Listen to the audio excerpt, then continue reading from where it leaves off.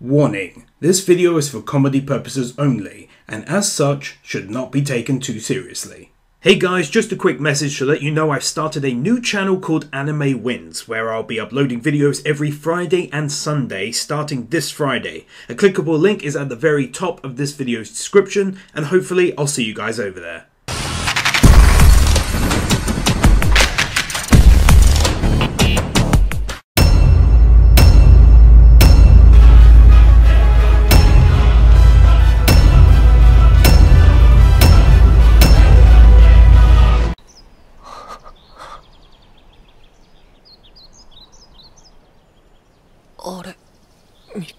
From one view, she's directly over him and staring oddly, and in the next she's at his feet.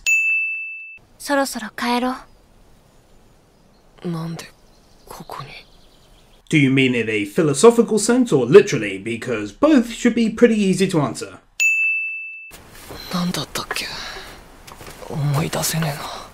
I know some dreams are pretty forgetful, but huge ass titans eating people in front of you should definitely stick in the brain for longer than 20 seconds. Eren, because he's a pussy.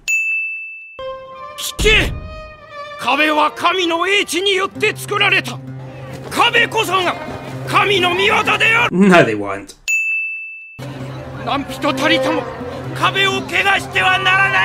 So is this guy saying they shouldn't take a leak up against it, or they shouldn't be on it at all? You need to be more clear, church man.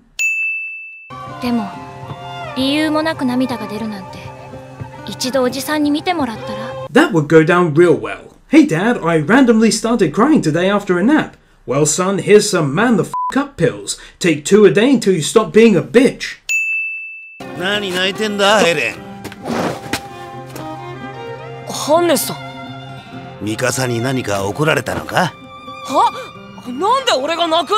Probably because he just heard you two talking about it. Hence why he'd mention it.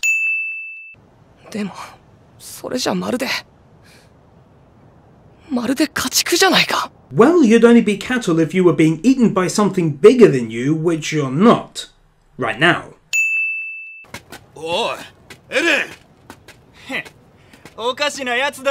That's queerest. Always a big fan of equality, Eren allows Mikasa to carry the larger load. CGI.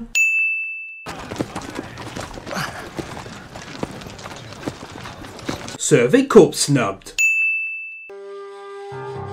Good thing the Survey Corps brought that one bale of hay with them to use as a makeshift pillow.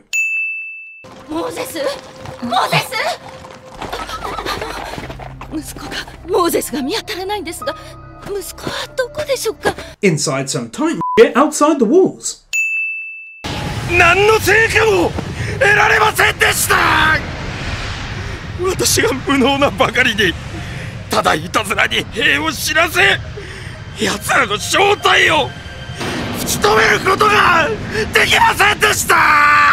And this was the most appropriate place to air this grievance. Despite his back hitting directly into this wall, the little wood-carrying device doesn't break.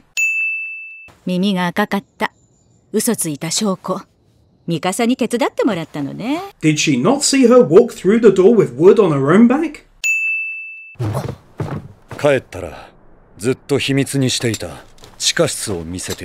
Yeah, because that sentence doesn't sound weird.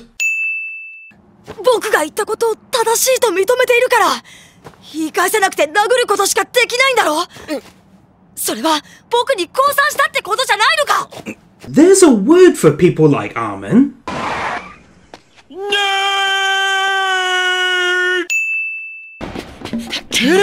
Eren is seen running directly forward, but in the next shot, the background is shown as though he's running around the corner or something.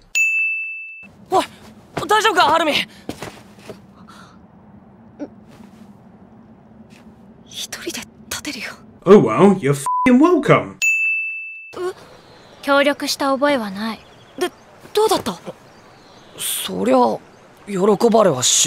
That's not true. Your father couldn't care less about what you said.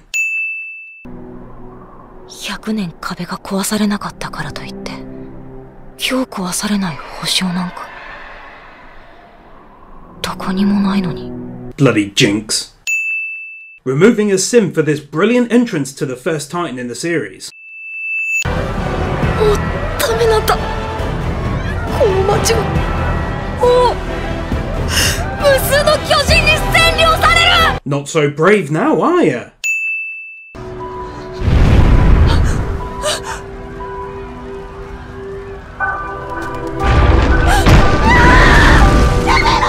Being able to clearly talk with a big old finger in her face.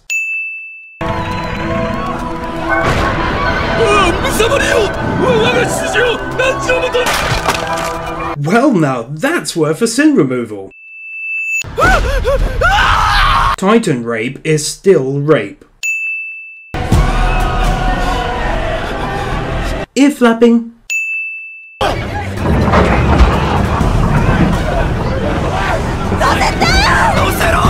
This boat is taking off despite the fact that there's a ton of roof space. I think in this situation, with Titans on your ass, you'd be piling people up anywhere you could.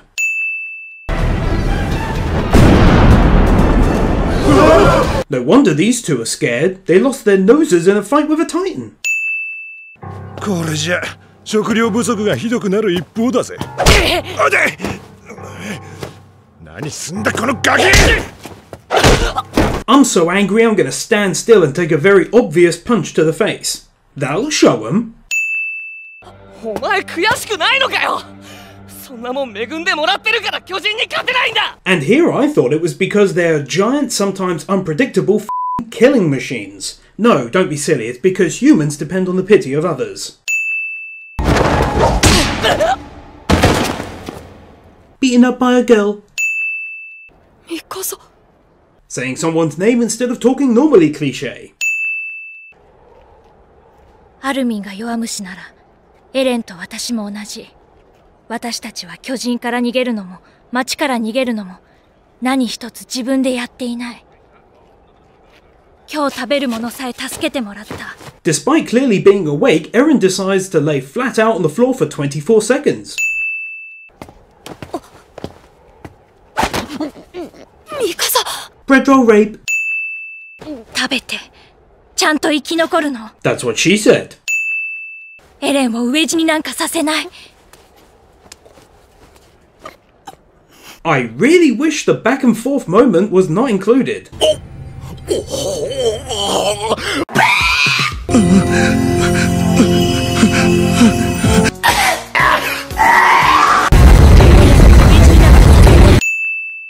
人口の2割に相当したが、生存者はわずか百数十名。その犠牲で残された人々の食料不足はわずかながらに改善された。 Strictly speaking, it should have improved the food shortage a hell of a lot. Suddenly 20% of the population that you were feeding has disappeared. That's a fair few less mouths to feed. そうか、貴様は内地に行きたいのか。はい。誰が座っていいと言った？ Technically, he's kneeling. なぜだ？なぜ今芋を食べ出した？冷めてしまっては元も子もないので、今食べるべきだと判断しました。いや、わからないな。なぜ貴様は芋を食べた？それは何故人は芋を食べるのかという話でしょうか。 I'm removing a sin here for this. It's just great. 半分どうぞ。 That is not half, you cheapskate.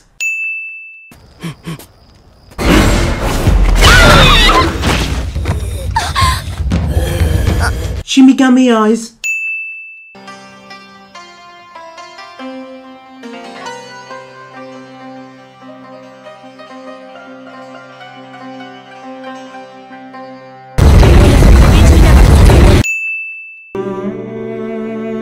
ベルトの調整から見直してみろ。明日はうまくいく。お前ならやれるはずだ。エレン・イェーガーだったっけ？ああ、ありがとうよ。 So, what was the point of the walk to the lake? どうしたアルレルト、遅れているぞ。貴様には重いか。貴様だけ装備を外すか。 Says the guy on horseback. どうした。どうなんだこの訓練は。兵士が人なんか相手にしてどうする。獲物に素手で対応しようなんてバカのやることだ。 You are holding a fake knife, so you're definitely not barehanded. ああ、入れたらいいな。王の近くでの仕事なんてこんな光栄なことはない。おいマルコ。 Slightly spilt beer creates fake beard.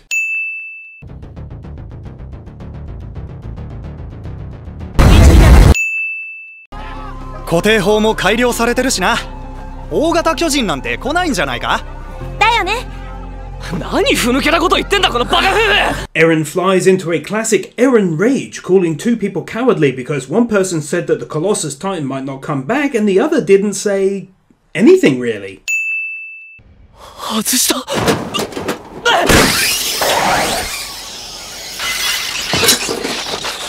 いや、超大型巨人が消えた。 The Colossus Titan has two hoofs for feet and, well, we all know what that bit in the middle is. エレン、お前が倒しちまったのか。 Yes, as you can see from the dead gigantic Titan not anywhere in sight. 避難が遅れている今は住民の近くに一人でも多くの精鋭が必要だ。しかし。おい、いい加減にしろミカサ。 Headbutting Mikasa equals a sin because giving her a little shake would have had the same effect. どうか死なないで。 Don't die. Uh-oh. Flashbacks. エレンを飢え死になんかさせない。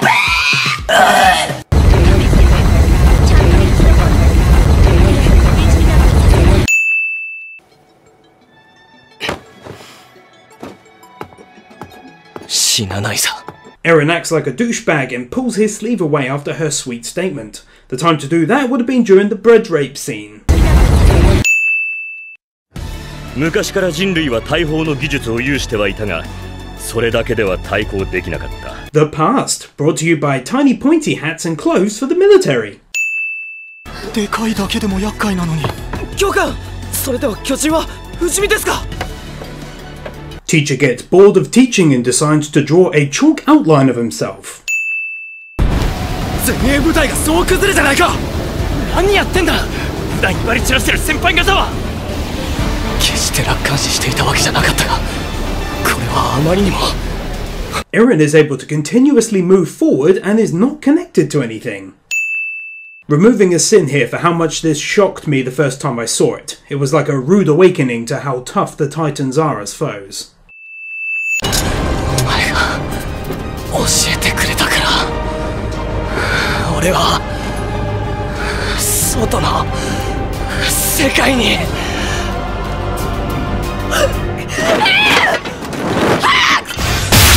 I'm in. I'm out. Originally, the Titan was facing away from the building, but here he's very close and is now facing the building, despite us never seeing or hearing him move.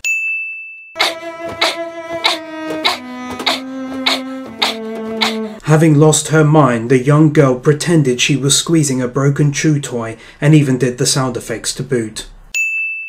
お前ら申せ。この罪にはお前らの珍奇な人生じゃ一生かかっても稼げねえ死ぬものだ。協力すればねえはする。 None of these people think to climb up and over. 早い。精鋭の私たちが追いつけないなんて。このままじゃ。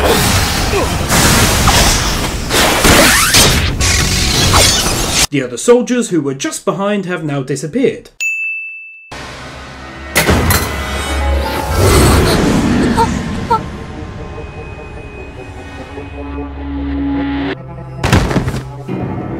She gets hit in the shoulder area, but when she falls, blood appears at her legs.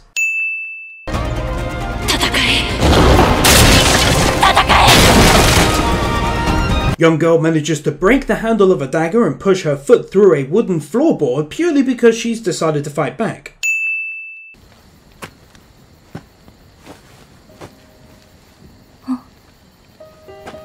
やるよ、これ。the most fashionable way to wear a scarf back in those days. 3 minutes and 25 seconds of recap and intro. でも勝てば生きる。戦わなければ勝てない。 There's nothing in the distance behind her that's high enough for her to do this. なぜ止められなかった？どうして止めなかった？ Because you're a pussy. よし、起動装置はまだいけるぞ。刃も全部足した。ただこれだけはここに置いていってくれ。 No, I want them all. You're f***ing useless. やっぱり生きたまま食われることだけは避けたいんだ。あ、そんな。アルミン。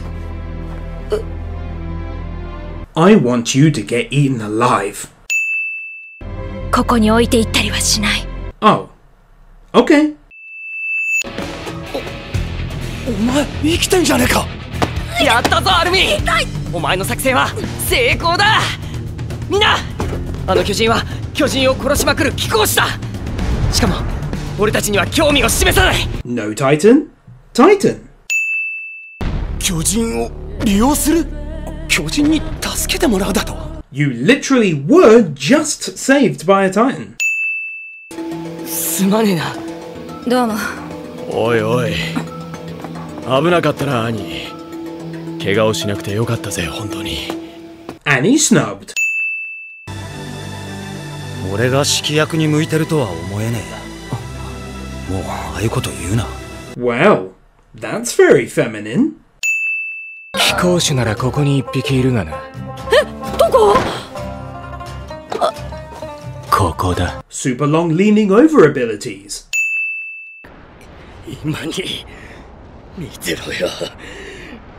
お前らなんか今に。 I'm not sure which one is talking.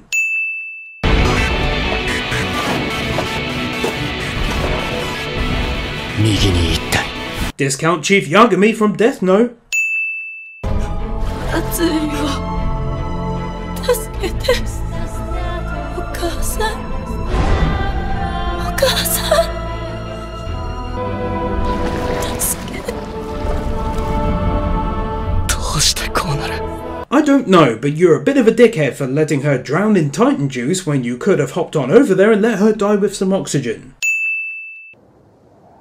ハンネス隊長と共に5年前に逃げ延びた子供たちが3人訓練兵をしていると聞きました。彼らも前衛に。ああ。 Although he didn't save Armin, he was already on the boat at the time when the other two arrived. この鍵をずっと肌身離さず持っているんだ。そして見るたびに思い出せ。お前が地下室に行かなくてはならないこと。 Could have just left him a f***ing note, surely. だとしたらなんで隠した？その情報は何千人もの調査兵団が命を落としても求め続けた人類の希望ってやつじゃないのか？ By all means, continue to have these thoughts whilst you're about to be shot at again. 抵抗の意志がないことを示してくれ。まだ考えがまとまってないけどやってやる。喋りながらでも考えろ。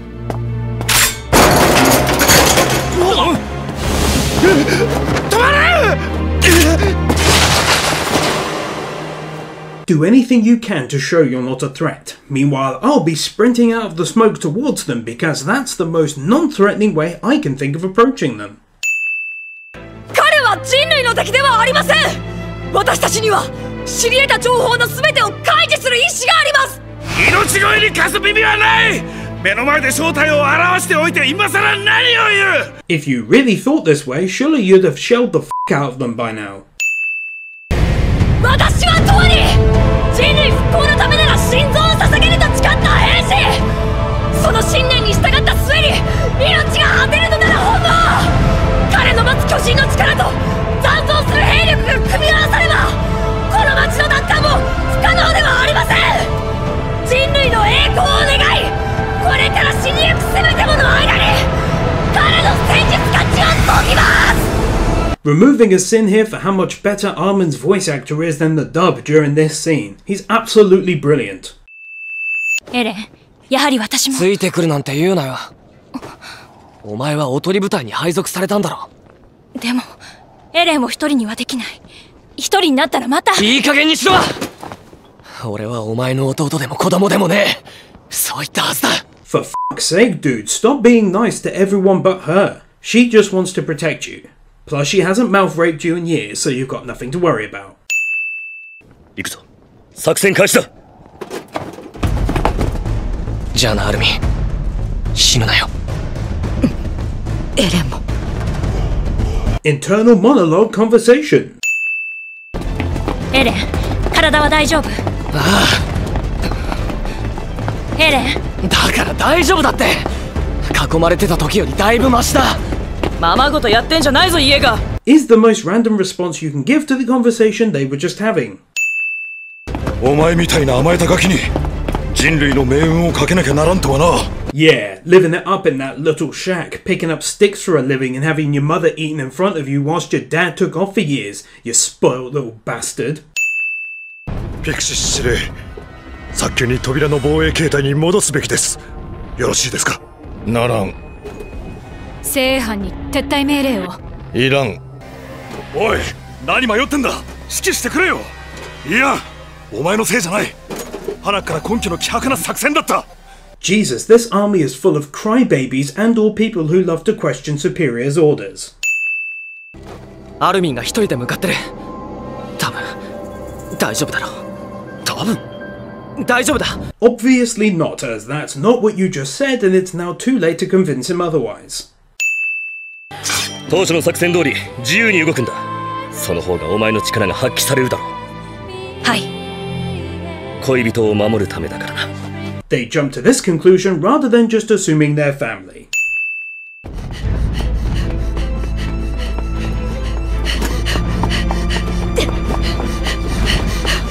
エレン、ミカサ、一体何が？ Running Armin never runs up one of these little ledges.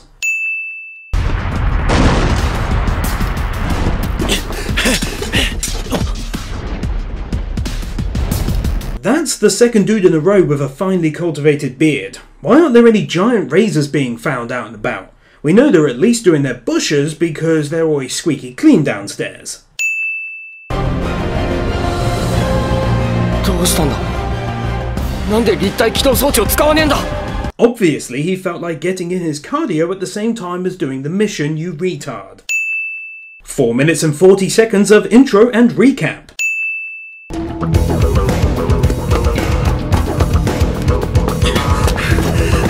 巨人がいなくなるまで待つことなんてできるわけがね。 Jean is trying to be as sneaky as possible whilst also being as verbally loud as possible, and thus doesn't hear this Titan loudly approaching behind him. ミカサ！アルミ！エレンが勝ったんだ！今、自分の責任を果たそうとしている！ Yeah, we got that, Captain Obvious, since he's in full view of everyone and carrying the boulder to the gate.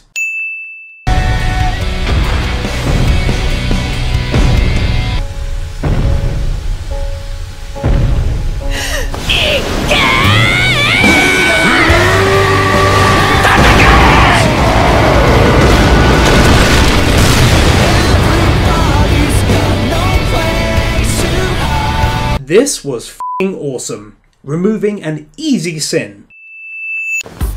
自由の翼。